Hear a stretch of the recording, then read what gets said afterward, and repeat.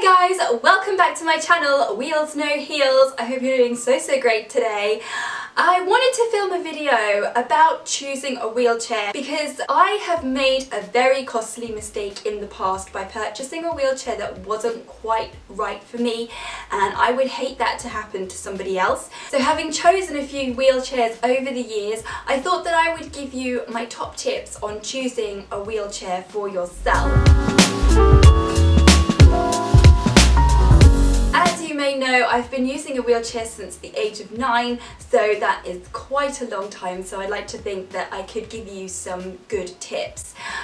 When I was younger, there wasn't any YouTube around, so I'm really trying to make videos that I would have liked if YouTube was around back then. So please, if you have any suggestions as to videos that you would like me to make for the future, just let me know, drop a comment down below or message me on Instagram.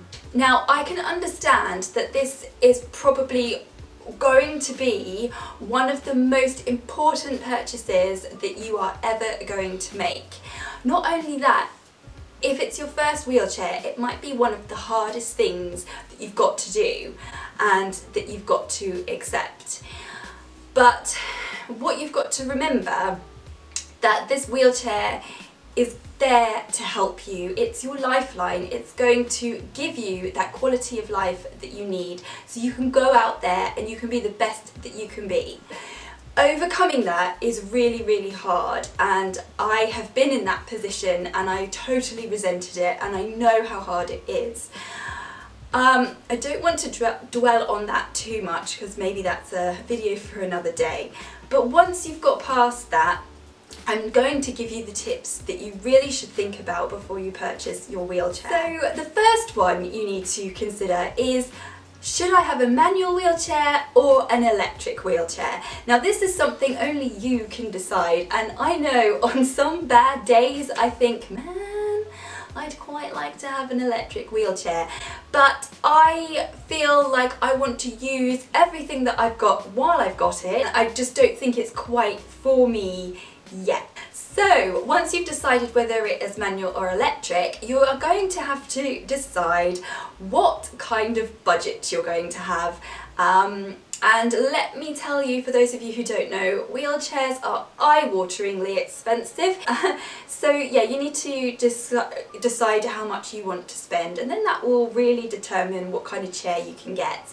Now I've got two wheelchairs here that I'm going to show you. This wheelchair here is a Davinci rigid frame wheelchair, and this one here is a carbon fibre Voloce wheelchair. And when you've discovered what kind of budget you're going to have, you can then ask yourself, what kind of metal are you going to go for? Choosing the metal is a really important thing because that can determine the weight. So you can go for aluminium, titanium or carbon fibre. Titanium is obviously super duper strong. Carbon fibre is just insane because it is super duper light and super strong, which is why they make F1 cars out of them and all sorts of exciting things, but then that could be a lot more expensive. This wheelchair behind me here, this is an aluminium frame and is considerably heavier than this one here, which is carbon fibre, and I really love it. You also will want to decide whether you want a rigid frame or a folding frame. This one here is a rigid frame, which means that the wheels come off and the backrest goes down, and that is it. And that can be quite tricky when you're travelling, or if you're going on coaches and stuff, they're like, that's it. And it's like, yeah, that's it. So it takes up a lot of space. However, with the rigid frame, you can take the wheels off, and then when you're getting in your car, transfer it into your car and kind of pull it over you, which I'm sure you've seen. Whereas with the folding wheelchair, folds up in the middle and the wheels come off as well. It makes life a lot easier for other people and storage and things like that, or if you're putting it in a boot. I found this to work really well for myself and my lifestyle. Another thing to consider when you're purchasing a wheelchair is the kind of tyres that you want. There are solid tyres which won't get punctures, or they are these ones that I've got on both of these chairs, which are the marathon tyres, which I found to be great. Question, you know, your kind of lifestyle. If you're going off-roading and things like that, you might want to get thicker, more durable tyres. If it's just sort of every day around the houses, things like that, then these Marathon Plus ones are perfect. Another thing that you can think of is the brakes. Again, you're going to have to question, you know, how your wrists move and your hands move and how dexterous you are. But with both of these, I've got the scissor hideaway brakes. Another really important thing is see how it fits in your car. This is like number one. Whether it's going to go in your boots, or you're going to put it over you, or you're going to put it on the back seat. If you're going to get a rep coming out to you who's going to show you these things, they should be able to give you one similar to try out and give a go in the car as well. So another really important thing is your cushion. If you suffer with pressure sores and things like that, you can get specially adapted cushions to really help and alleviate with that. Or you can have memory foam cushions or normal foam. I'm personally just in a normal foam cushion, which is kind of contoured, and I find that to be really, really comfortable. Obviously make sure that you take into account the thickness of the cushion. So if you're sat in a wheelchair and you're being measured for your leg measurement, and the cushion you're in is only 2 inches, but you go and choose a cushion that's 3 inches thick, then make sure you take that into consideration, because otherwise your feet are going to touch the bottom, which could be really costly and really tricky.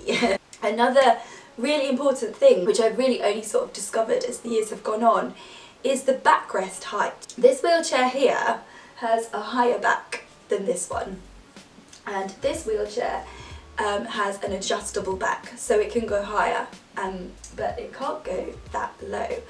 And I have discovered over the years that I actually prefer to have my backrest quite low. I find that to be more comfortable, and I also find that it's good for flirting as well, because you can sort of lean back on the armrest and go like, hey, yeah, how's it going, kind of thing. So yeah, I much prefer to have a low backrest. In all seriousness, it is more comfortable personally for me, and something you may want to consider. You might want to go for an adjustable backrest first of all, find out what kind of height you like, and then as you move on and you need a new wheelchair, then you'll know exactly what kind of height to go for with the backrest. Your foot plate is quite an important thing to think about.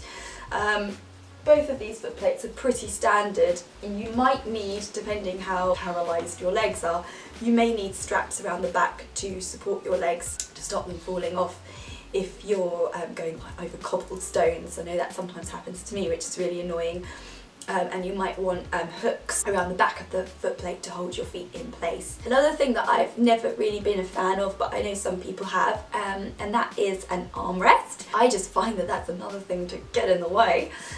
So I don't have an armrest because it makes transferring really, really tricky. And depending the level of your injury, you may need the armrests to sort of hold you in place. Personally, if you don't need an armrest, I don't think that they're the best things. Not a fan of the old armrest, got to say. I'd much rather lean on the back and be like, hey.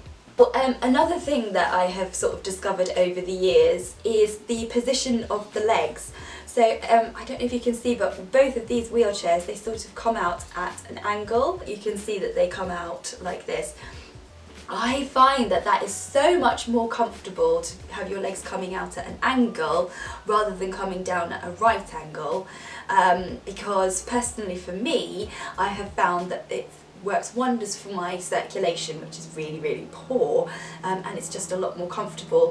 One thing that I will say though is if you've got long legs, sometimes if it's too long, it can make down curves especially quite tricky, because sometimes it can just hit, the foot plate can just hit on the ground and then you can't sort of lever yourself away, so that is something to consider. Cosmetically, with this wheelchair, which love, I went all out and went for the spinagey wheels, which are like the wheels to have in the wheelchair world. I think anyway, correct me if I'm wrong, but I love them. They come in all different colours, they're not cheap, but I just think that they sort of add that sporty vibe, and they just kind of make me feel a bit more confident in the wheelchair as well, whereas this one is a bit sort of standard kind of looking. These spinagey wheels are really, really strong. The other wheels that came with this wheelchair or as an option, were carbon fibre, just 3 spokes, and I was like, mate, I've got to have those look insane. But the one thing that they did say was they were carbon fibre, so if anything was to go wrong with them and they were to crack, that would be it. You can't fix them, you would just have to have a whole new set of wheels. And that was nearly £1,000 just for the wheels, so I was like, no, I'll cope without those, thanks. So yeah, that's always worth considering, the repair costs of things as well. Another thing which you can see on both of these ones, they have the pushing handles. I personally think they look super uncool, and I really don't like having them on there. And like if I'm taking Instagram pictures, I'm just like, shut that down, I don't like them, or take them off. But yeah, I am so weak. I can't push myself for really, really long distances, and if we're going out all day, I will definitely need someone to help me and give me a push. So I have to have the pushing handles.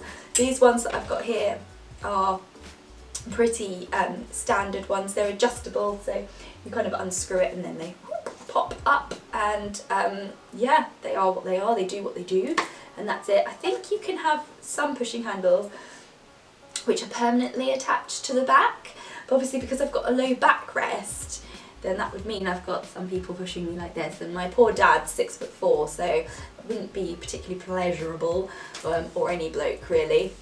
Not that I have lots of blokes pushing me around. So that's something to consider. Oh, one thing that I totally love and highly recommend because they're so much fun is these wheels. See that? As you roll, they sparkle up. Oh, they literally make my life. So sad, but I love them. And they weren't really at any extra cost. Or you can get them from scooter shops. They're just scooter wheels. They light up at night. People are like, oh my god, it's like the coolest thing I've ever seen. And you're like, thanks. I think that's it. I can't think of anything else that you might want to consider. If you have got any ideas, then please pop them below so everybody can share. Make sure you share this with any other wheel babes or wheel guys who might find this video useful. I think that's all. Thank you so much for watching, if indeed you still are. And make sure that you push the old thumbs up and you subscribe if you haven't already. That's it. Thank you so much for watching, and I really hope to see you in my next video. Bye!